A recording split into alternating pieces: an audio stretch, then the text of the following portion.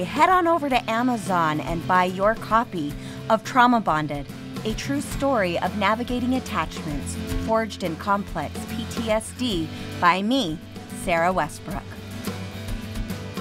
So I really like this next concept. I'll get off my... We've kind of talked about it a little bit, but I want to address it here just because of what I wrote and because of what he writes. When pride has a hold on our hearts, we lose our independence of the world and deliver our freedoms to the bondage of men's judgment.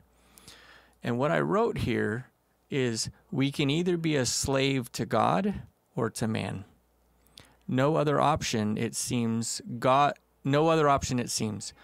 requires strict obedience for salvation. Man takes our freedom because without God, we can't possibly stay out of addictive and enslaving tendencies and habits.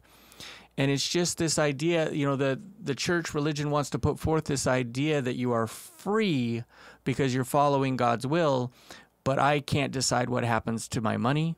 I can't decide what I eat and drink. What I wear. What I don't eat or drink. I can't decide what I wear. I can't decide what I do on Sunday. I can't decide if I'm going to go to the temple not. Of course I can. You can. But not and stay in favor with God. Right, but then it's problematic. So, yeah, I agree. Great point. God casts me off if I don't do those things. God is going to get mad at me. Yeah, because I had a family member recently tell me that they needed me to stand on their front porch because if I came inside their home with my coffee, the spirit would leave their home.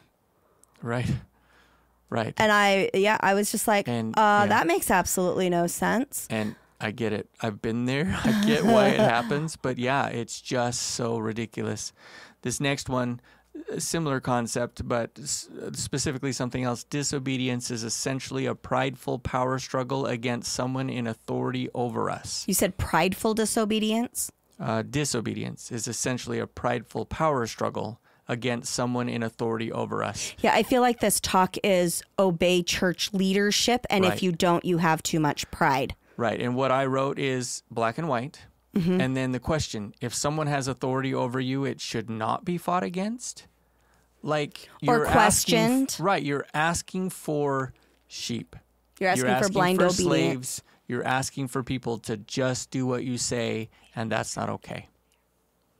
So, yeah. Yeah, so Mason, when you read this talk closer to when it was officially given or on your mission, you loved it. So what's changed? Okay, we need Alex to add in some cricket noises for these pausing moments where you're thinking. Yeah, that's very helpful. Cricket. Very helpful.